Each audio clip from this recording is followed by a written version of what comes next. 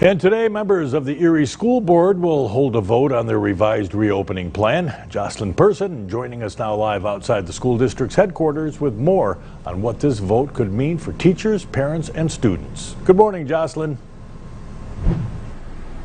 Good morning, Dave. The Erie School District will be making some decisions about how, when, and where students will be returning to school. In the district's revised reopening plan, they propose having all students begin the year remotely on September 8th, actually, and continue remotely throughout the first quarter. Some isolated in-person options would be available for students with special needs. But one big issue the board is facing is inadequate ventilation at several of the district's buildings, which could help the spread of COVID-19. According to the district's website, the decision was prompted by those ventilation issues, as well as, quote, the ever-evolving nature of the COVID-19 pandemic and rising case counts in Erie County, end quote. And while education is important, board members say that keeping the district's more than 13,000 students and staff members safe is the top priority. Now, their final decisions